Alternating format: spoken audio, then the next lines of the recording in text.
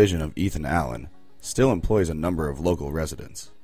Started in 1895, the factory at one time was the largest furniture manufacturer east of Michigan. In recent years, competition from overseas has had an adverse impact on operations, and the number of people employed at the factory has decreased. Although many changes face the factory, the state, local communities, and Ethan Allen are working together to ensure it remains open and a major employer in the area.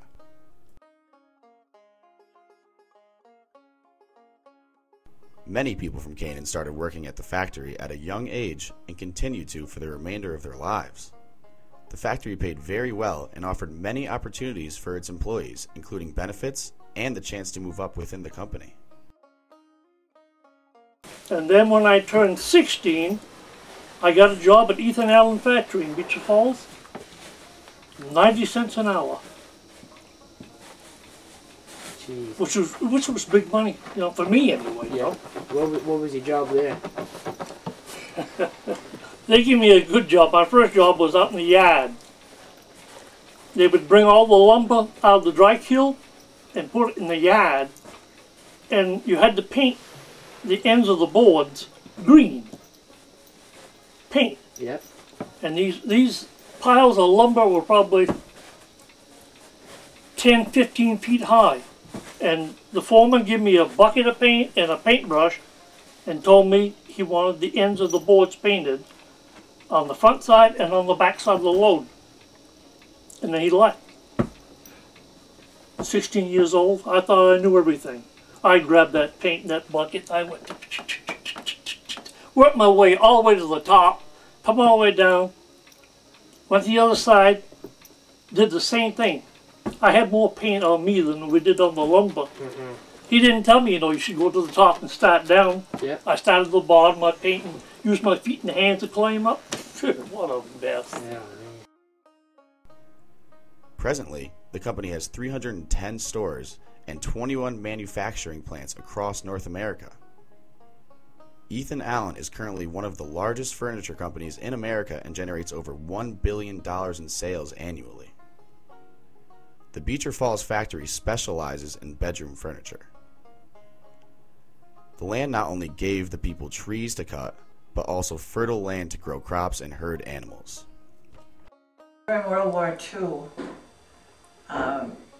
quite a lot of the Canadian farmers would come down and buy up the farms which the Yankee farmers had given up on because they didn't have enough people to make them pay.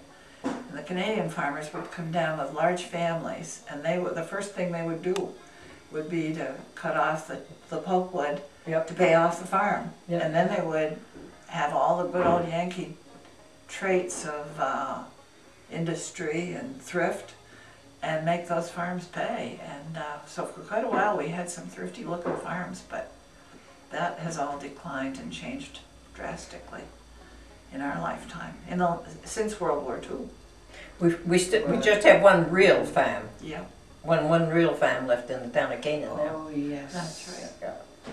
And that's Bill Johnson's place down south of Canaan. And he's taken over fields from the line, the Canaan Leamington line, right up to the Canadian line up here. Mm-hmm. He's taken over the fields, plant corn in. Mm-hmm.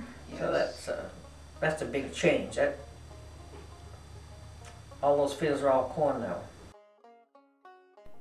At one point in Canaan's history, there were dozens of farms, but presently there is a single farm that remains operational.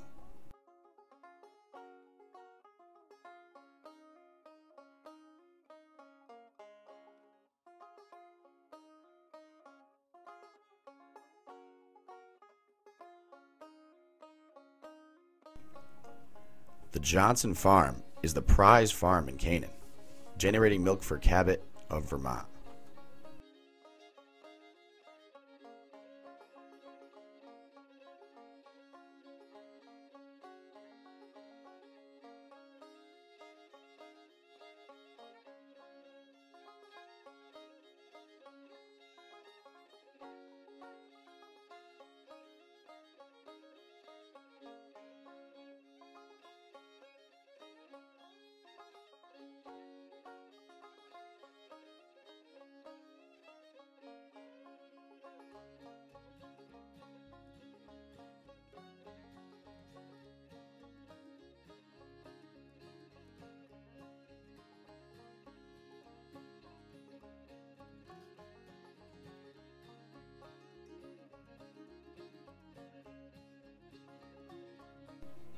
Life in Canaan did not always revolve around working in fields and forests. The children of the community presently attend Canaan's K-12 high school. The first Canaan school burned in 1880, and in 1946 the present high school was constructed.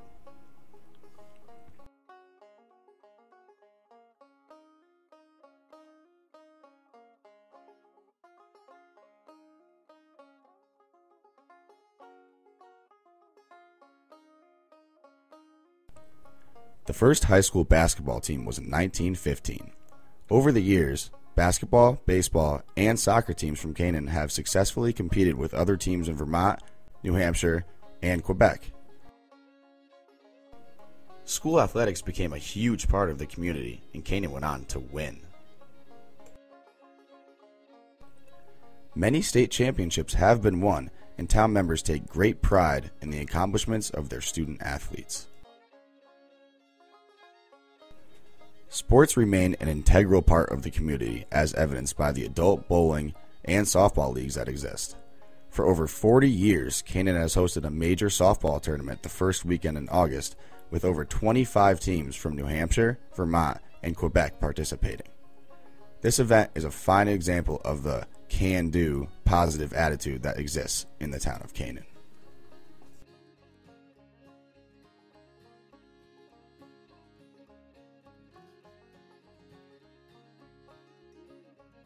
The town of Canaan has undergone a number of changes. Family farms have disappeared, logging jobs have decreased, and tourism is now one of the major engines that drives the local economy. The Beecher Falls Furniture Factory, a division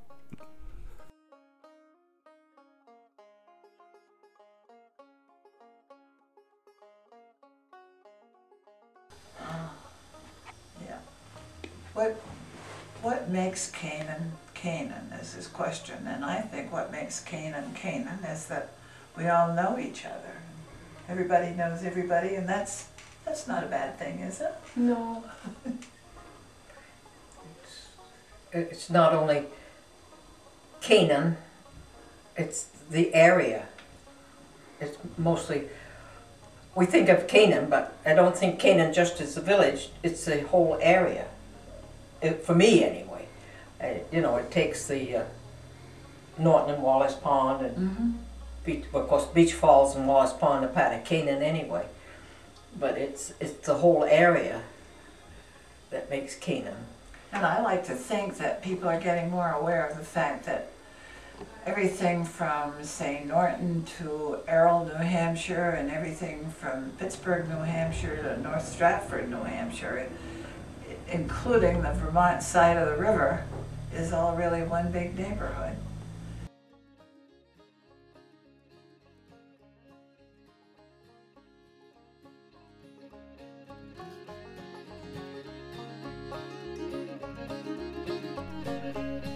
Canaan has 225 years of history and is sure to acquire much more in years to come.